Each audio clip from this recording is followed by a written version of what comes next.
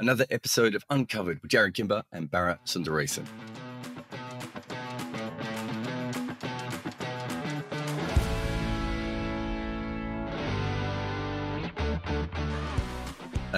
We are going to talk about the World Cup because it's on. You're there.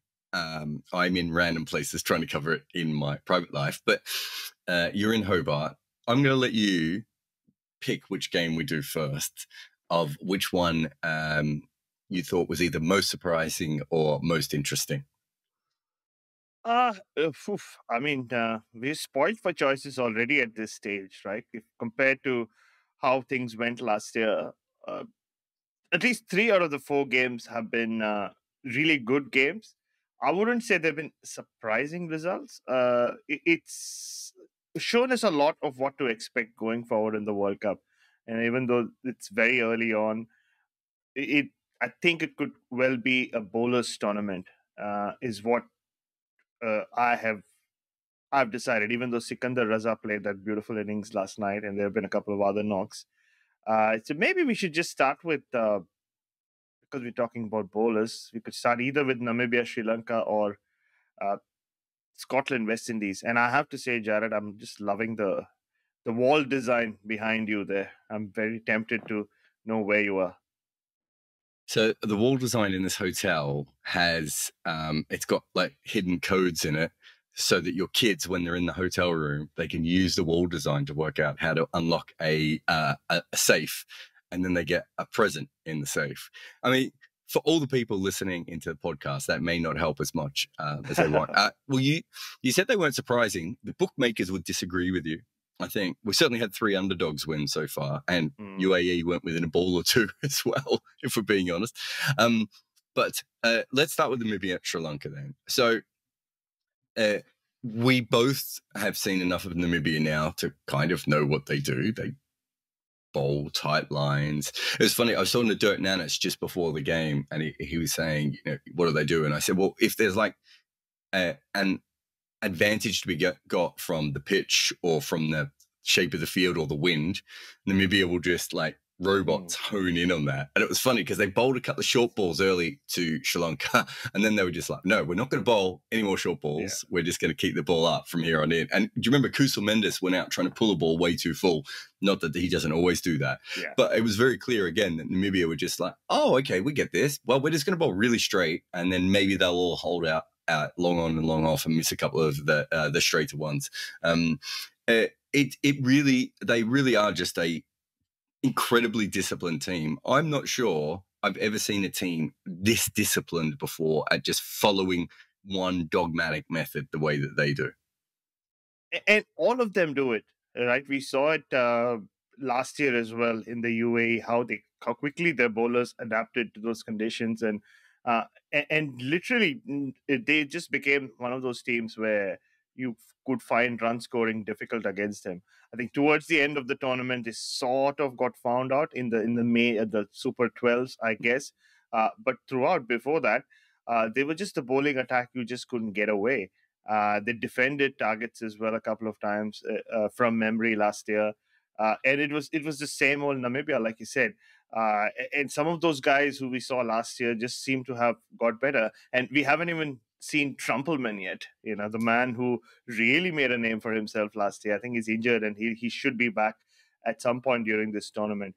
But you're right. I mean, they just take the term nagging to another level, and in a way, they do things you expect or you would want your team, or if they are the team that you're backing, to do right, because they're not.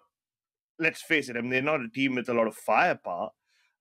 So what's better than what do you do if you don't have that kind of firepower? Is to find those weaknesses in the opposition and play with it. I think that's what Scotland did so wonderfully well as well. Of course, a much more accomplished team than Namibia, I guess, in some ways. But it's the same. It's picking out those weaknesses in the opposition and completely exploiting it. Also, and I don't think this has been talked about enough, we talked about the fact that it was a massive upset. And I think that's fair. I mean, the odds for Sri Lanka were, you know, basically non-existent, right? They were so favourite to win that game. We have seen Namibia beat Scotland and play some good games. They beat Ireland in the last World Cup as well. So it's not that we didn't think they could play, because we knew that they could, but this is a different level than what we saw before. But at the 15 over mark, they were what, 95 or 93 for 6? David Visa had just gone out. I didn't look at the odds at that stage, but considering the two teams, you would have had to say that like Crickfizz would have been a negative chance of winning, not even a 0% or a 1%, right? Like what we're saying is right, but you don't really expect an associate to come back from that far away in the game. So the only one I could think about was the Kevin O'Brien innings, where the Ireland players were all off in the change room complaining they'd lost the game, and then suddenly went out the balcony and went, wait a minute, what's happening here? And look, it shows in the eventual result as well, right, Jared? I mean, we've had these kind of upsets in World Cups before, but more often than not, there have been narrow wins. It'll be the more fancy team just faltering towards the end, just getting a couple of things wrong. But this was a thumping at every point during the Sri Lankan innings. You just got a feeling that, yeah, but this pair will get together and fix this innings. And similarly, in the Namibian innings towards the end, after Freilink and Smith started like smashing it around, you thought that they'll just pull it back. They'll just find a way of stopping this, and because that's what we're used to seeing often enough with associate teams against test playing nations at this level. But Namibia just kept finding ways of not letting Sri Lanka come back. And this is a Sri Lankan team which I was fancying. I really thought they'd do well in this World Cup. They'll just cruise out of this stage like they did last year and actually put on a very good show. Maybe they could still do that. I'm not saying Sri Lanka knocked out. But for Namibia to keep at them the way they did and to win by the margin they did, it's one of the biggest wins ever, if you ask me, or biggest upsets ever in the history of any cricket World Cups. Yeah, I was lower on Sri Lanka than most people because when you looked at their overall record since the start of the last World Cup, they were still winning 50% of their games. I know they did well in the Asia Cup and they did well in the last World Cup. I thought their absolute best was probably just short of the semi-finals, which is still, comparing from where they were, right? That's still really good. But I wasn't quite as high on them as everyone else. I didn't see them failing to get through the group, though. Like, there's no way to look at this group. And if they're in the other group, it's a little bit more interesting because that other group's chaos, right? I mean, we'll get to that in a minute. But this particular group, I was looking at it going, yeah, I think this is there and thereabouts. So no, it's absolutely no doubt that it was very interesting.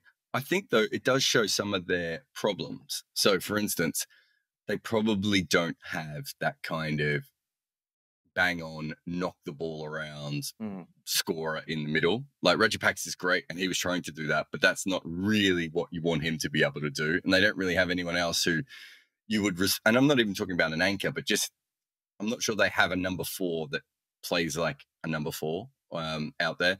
And the other thing was that they really lost this game in the death bowling, right? Yeah. And they've already lost one fast bowler.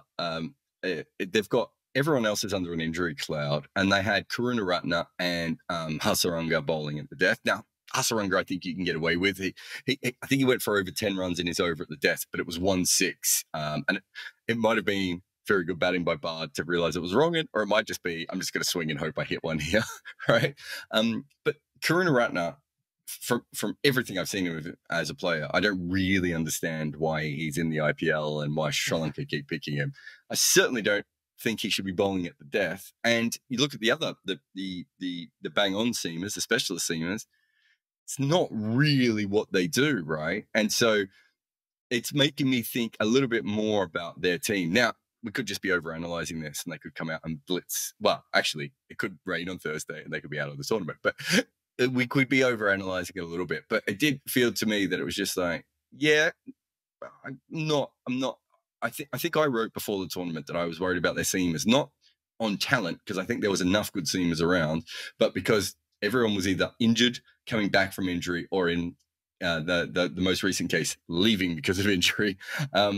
So it did look to me like they were a little bit maybe weaker than I thought they were. Regardless, even if they'd won, even if they'd come back and won that game, I still think you were looking at, there were times in that game where I was just like, they're not quite as good as we think they are. And I think you're right as well. I mean, especially in these conditions. I mean, I do have a soft corner for Chamika Karunaratne. I even coined him, I gave him a moniker during that Australia tour there. I started calling him Star Boy. Don't ask me why. I just like, we bumped into each other in the lift one day during the one dayers, and I said, I said something along the lines of, "Oh, you should do something special today," for no reason really. And they ended up winning that game. And that night, Jared, and this is just like in classic R areas, right? As Louis Cameron, Clancy, and I were getting into the lift, we had to wait for the Sri Lankan team to get into the lift first. And he looked at me, and I mean, they were all excited. Sri Lanka had won the series, the one-day series, and like pumped his chest and like pointed at me. And I don't know why, I just screamed out, "Star Boy!" It's stuck ever since. So I do think he I mean, he plays an underrated role for that team. But you're right. The times that they have won T20s in the last 18 months or so, it's come down to Dasun Sanuka or at times Karunaratne or one of these guys just pulling off a blinder in the last couple of overs. A lot of their batters go at that the middle of the range strike rate from top to bottom. I was really high on Charit Asalanka, but who of course didn't play in this game. So yeah, I think, look, there are problems clearly, another reason I did back Sri Lanka is they're one of the few teams who have played some recent T20I cricket in Australia. But there was a 5-game series earlier in the year. But yeah, clearly, I mean, Namibia definitely looked the better team, and who knows, they look favorites now to get into the Super 12s. In back-to-back years. And some of those bowlers, like we said, just seem to have gone better from last year. And if they bowl the way they do, they might get some more help on these pitches for sure from what we saw in the UAE. And they're going to be much more of a handful this time, I think, than last year. Yeah, no doubt. The 3 things I want to mention just quickly is that Sri Lanka, weirdly enough, have played in Geelong before when almost no one else ever has. You would have thought that was an advantage. I don't think we've given enough credit to the fact that Namibia are probably more used to than faster pitches, just because they're from Namibia. And there's this idea of Western teams and Asian teams. It's like, well, that's not really how these things work, right? In this particular case, they've got a huge advantage over the Netherlands or Scotland, who play most of their cricket on different kinds of pitches. Yeah. The only other thing I would say is not that it was a fluke, because they were a long way behind in the game. Namibia, the only way they're going to win games consistently is if their top order starts scoring at more than a run a ball. And I didn't see anything in that particular game. But we'll have a break here. And then after the break, we'll go to Scotland defeating your West Indies. You're listening to Cricket's Conversation on 99.94. Whatever your team, we have the show for you on podcast, YouTube, or on the 99.94 app. We have India, England, South Africa, West Indies, and now Sri Lanka covered. If you want to find us, the best way is to follow us on social media at 9994DM by downloading the 9994 app or Google 99.94 on podcast. We speak cricket. So Scotland defeated your West Indies, Bharat.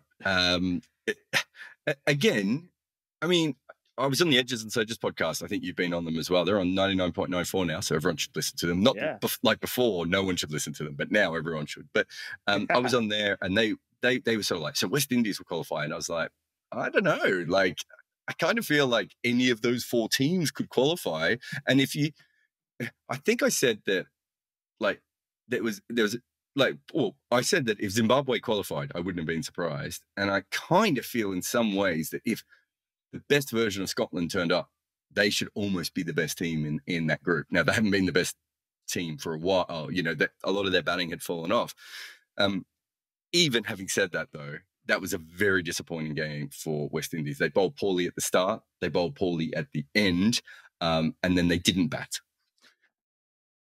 And the fielding was not great at all. I mean, they just looked like a disjointed unit, to be honest, Jared. From the beginning, you're looking at a team who I don't know, I just either not fitting together as a unit, or something's not right when there are a lot of arms being thrown up for pretty much every misfield, every half chance. They just looked at some levels very unhappy to be out there. I mean, it was very, very cold and miserable to start with. There It is was Hobart. It is Hobart. It is Hobart. And there was no forecast for rain yesterday. But as you know, in Hobart, it can come from the hills or it can come from Antarctica, wherever it comes from. It almost drops. The temperature drops by, it feels like at least it drops by 7-8 degrees. So it was pretty miserable when the game started. And you could see the West Indians in the warm up as well. Like, they were all huddled up. They didn't look very comfortable being out there to start with. And look, it's not a old wives' tale of, oh, West Indies never play in cold conditions. A lot of them play county cricket. A lot of them play in T20 leagues in cold conditions. But just yesterday, it just didn't seem right from the beginning. And they got the reprieve as well. The rain came at the right time. I mean, Munzi and Jones started off in great fashion.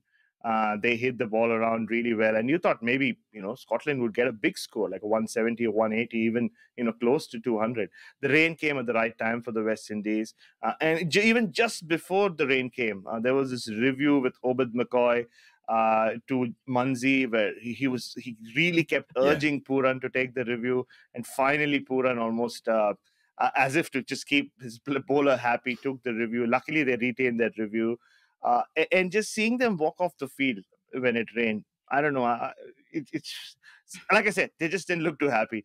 And then they came back and, like Phil Simmons said at the end of the day, they have a very good record between overs number 7 and 15 in the last year or so. And the bowlers did the right job. They kept them at bay. George Muncy just didn't get going.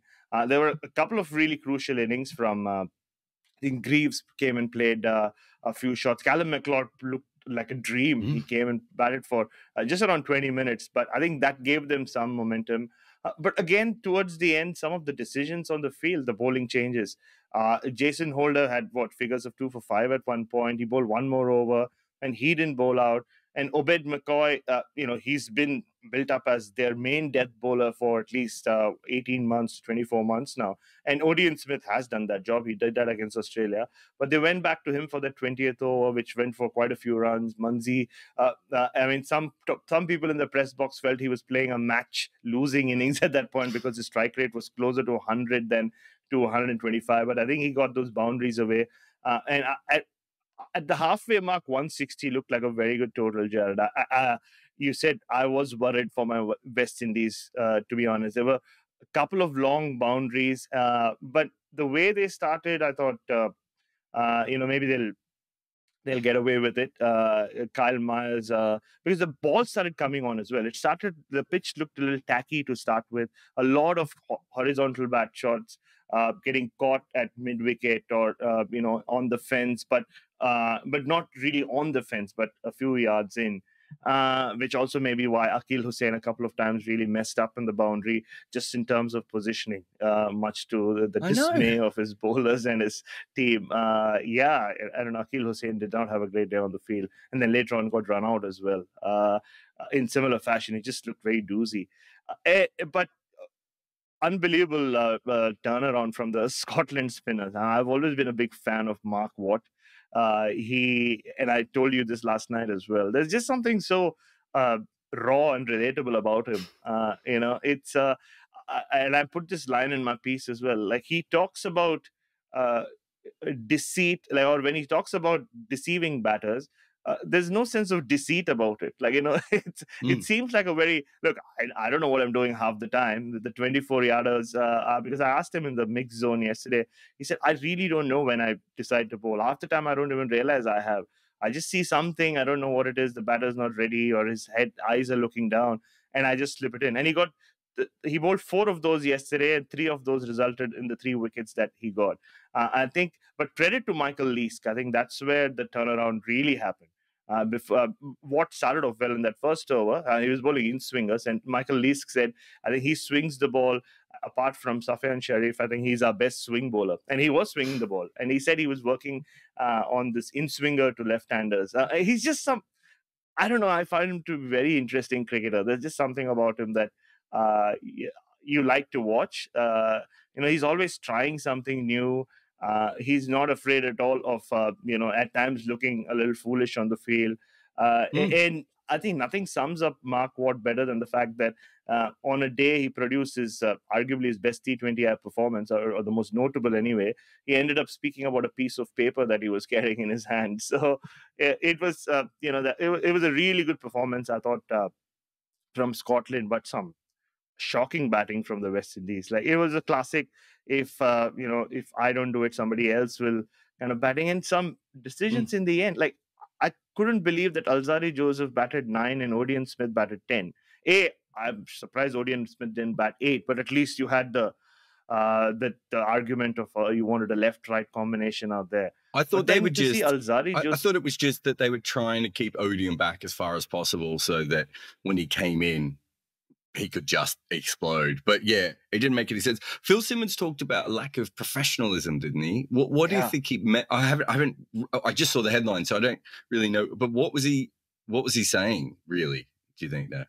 Oh, no. I mean, we went for the press conference. There weren't too many of us here. And the Philip Spooner, the great media manager, he just looked at me and said, Bharat, start us off. So I was like, I'm not an opener when it comes to press conferences. But you could just see on Phil Simmons' face, he was really seething, but he kept himself under control. So I just asked him to sum it up, and he used the word unprofessional, I think 3 or 4 times in that first answer about their batting group. That is never a good sign when a coach does that. And he kept saying there are no excuses. And then I said, like, why does it keep happening? And he said, Phil Simmons, if you've seen him in press conferences, just generally over the years, when he starts giggling, he's really trying to control himself. Like, he's really trying to make sure he doesn't explode and say something really nasty in a press conference. And he just said that, look, we haven't got time to discuss what's happened in the dressing room. I'm waiting for the boys to calm down. More importantly, I'm waiting for myself to calm down. And he was not giving any excuses for his batters. It was a shocking display, and he literally called it that. Yes. Well, it was. Yeah, they were bad in almost 80% of that game. They actually did well to only lose it by as much as they did. Just on Mark Watt, I think a lot of the things you said are really true about him. What I've always found really interesting about him is how natural he was with everything. So he doesn't look like a natural athlete, right? But he thinks about cricket in a really, really high level way, despite the fact that if you talk to him, it maybe doesn't always come across, but you could see with all the different moves that he makes on the field. So and this was quite a few years back, he was bowling left arm wrist spin to left-handers because he was having trouble with left-handers. And to be honest, I think he just worked out a better way to deal with it, which most left arm finger spinners can't bowl to left-handers, right? So, it shows the sort of person that he is. And I don't think he studied people like Ashley Giles or Michael Beer or Michael Yardy or even Imad Wasim, those sorts of people. And so he's created this other version, and he does bowl like a heavy seam up delivery kind of style, except that he is a spinner. I think the only thing I haven't seen him try yet is the knuckleball, and I think eventually he'll probably bowl a knuckleball as well. And I'm sure he's tried it in the nets. I haven't talked to him over the last couple of years, but I think I suggested that he should look into it at the time. But I did find it interesting that he was looking at the notes, because it's not really the Mark Watt that I knew. The Mark Watt I know is very easygoing. In fact, the only story I've ever heard of him being quite upset was when he was very young, and I think when Derby first let go of him. And he was really, really upset. He couldn't understand why Derby had let go of him.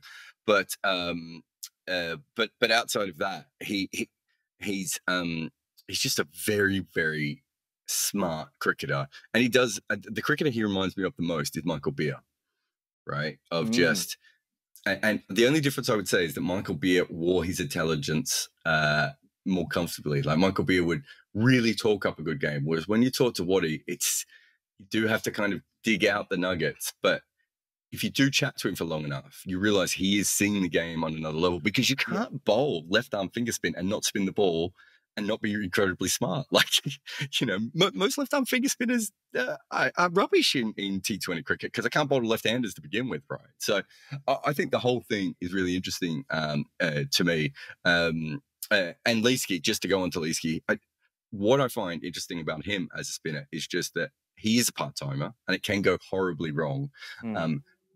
But you don't get many part-timers who rag it. Right, part-timers usually just roll their fingers over it. Yeah. If you when he gets the ball to spin, really, really turns. And he's been a long-term project player. But look, I think it's interesting that we started with West Indies, which I did by accident, really. That shows you how much Scotland has changed. We're now not seeing it as, it's not, in our eyes, it's not like the Namibia beating Sri Lanka game, right? Now, maybe this is also West Indies, but I also think that at this point, we've just seen Scotland win and be competitive against so many sides. And I don't know if they're still the great Scotland of that sort of period where they were killing all the associates a few years ago. Obviously, Kyle Kutzer has gone. I think Richie Berrington's probably out of their 4 top batters. Richie Berrington was really the only one with any form coming in. Munsey's innings was incredible, because he would have hated that innings. I actually think, and he will probably listen to this and be angry at it, but I actually think he would prefer to make 20 off 10 than he would to make 60 off 55, whatever it was. It's just not the way he thinks. But the Callum McLeod innings, I thought, was exceptional, as you pointed out as well. So really interesting to see where they go going forward in this tournament. But let's take a break, and then after that, we'll talk about Zimbabwe Island and UAE Netherlands. If you love the language of cricket and want more, then head over to the 99.94 app, and you can hear all of our podcasts and cricket commentary. We're adding new shows all the time and covering cricket series from all over the world. Be the first to hear all of our announcements by following us on social media at 9994DM. Welcome to Cricket's Conversation. All right. I'm going to ask you about Zimbabwe Island, because you were there for that one. I saw the first innings. I didn't see as much of the second innings. But, I mean, rather. I can't remember if I think a couple of years ago, I was working for his agent. I think this is right. And when I looked into his numbers, I was like, why is this guy not in every franchise in the world? And the only thing I can really work out is that if he bowled left arm finger spin rather than off spin, I reckon he probably would have got more games. But that was the only, everything else you looked at, I couldn't work out where he would actually, fit in from that perspective. He just seemed like a good player. I would say he's better now than he was a couple of years ago, though. It seems to have all clicked for him. It really comes across as that, right? We've seen these kind of things happen in sport all the time, where there's never been any doubt about how skilled he is. Forget about the talent. He's got the skill. He's generally always had the temperament as well, but they've not always clicked together. And just seeing him yesterday, Jarrod, and just seeing the Zimbabwe side overall, there just seems to be so much better vibe about them. We speak about the West Indies, and like I said, how they just didn't look like a team yesterday. The Zimbabwe team, even when you see them in training or just see them running onto the field, I mean, that was interesting as well. I've never seen 4 international cricket teams on the ground at the same time because the game went on for so long because of the rain.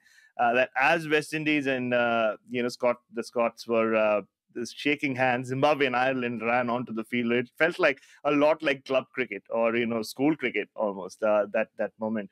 But they just seem like they're in a happy space. And Sikandar Raza spoke about it as well. He said maybe it's credit to Dave Houghton and what he's done. He's given us senior players the freedom, but with that freedom comes accountability and how he's enjoying almost the pressure of being the real informed batter, where he's scoring such a high percentage of the runs that his team's scoring both in T20 cricket and 50-over cricket.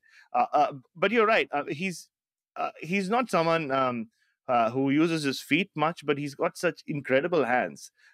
You see it when he drives the ball, but when he picks up those shots, or the onside.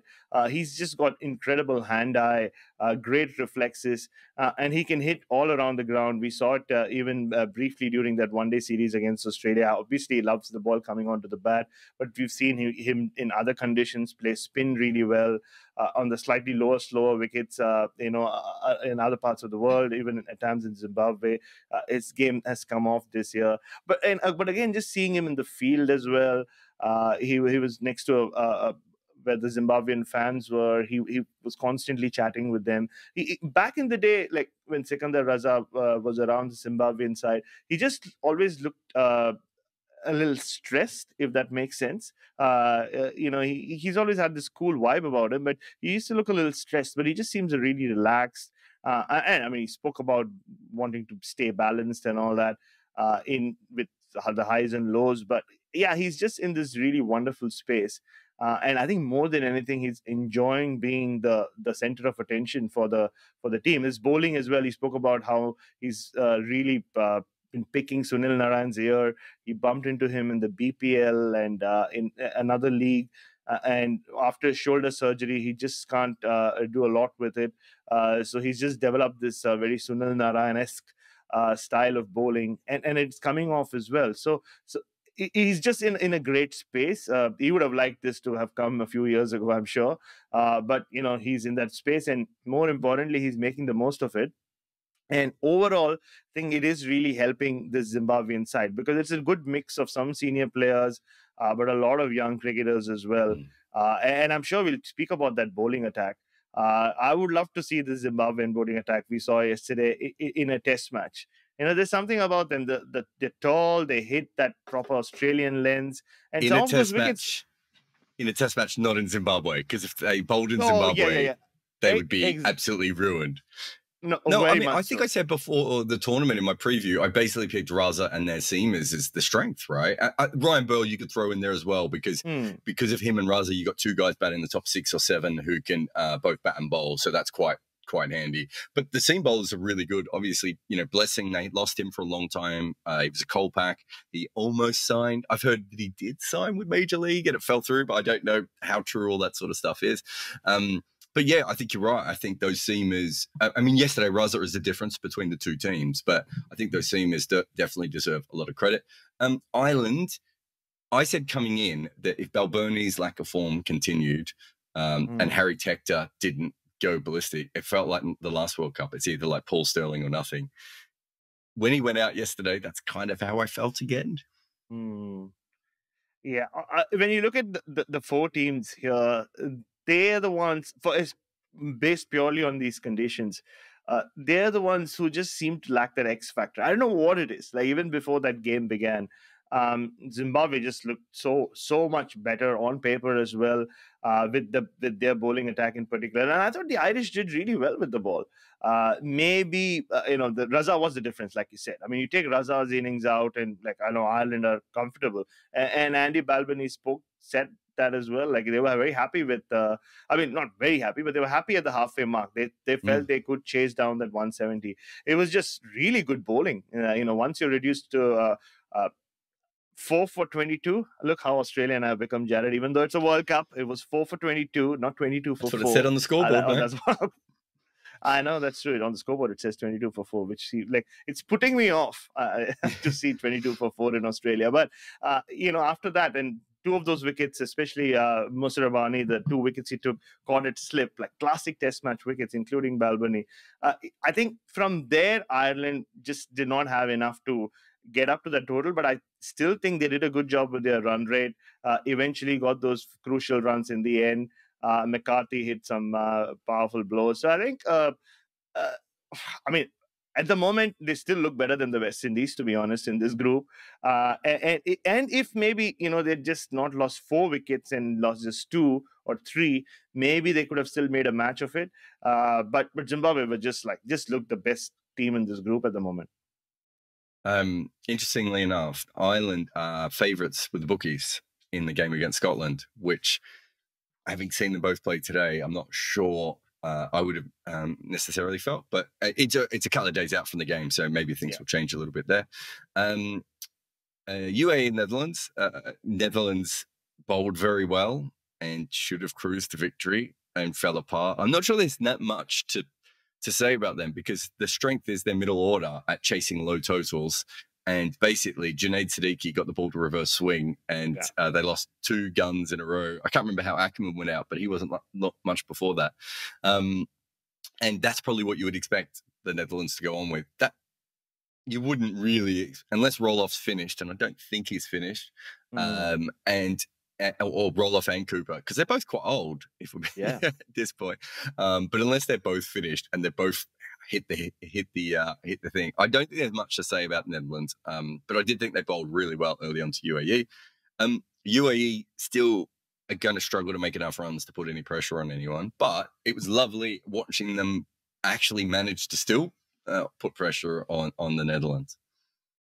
Oh, it really was. You looked at that group, and UAE almost stand out as the team that you aren't expecting much from in these Australian conditions, and that Dutch team, and I'm sure you've spoken a lot about this, are so used to playing in Australia. I mean, some of those names. I mean, I often end up doing Shield commentary with Tom Cooper, so he's as South Australian as it comes. But, for a while he wasn't with the Netherlands team. He's come back now. And a lot of the others as well, they're so used to playing in Australia. A lot of them live in Australia. We saw towards the end, some of their parents looking very excited for a Dutch win, which always... I find it funny, he just walked down from the end of the street and here he is supporting Netherlands. But it was, they were favorites going into that game. But UAE are, I mean, you just see them, they're a bunch of street smart cricketers, right? I mean, a lot of these expats I find, fascinating.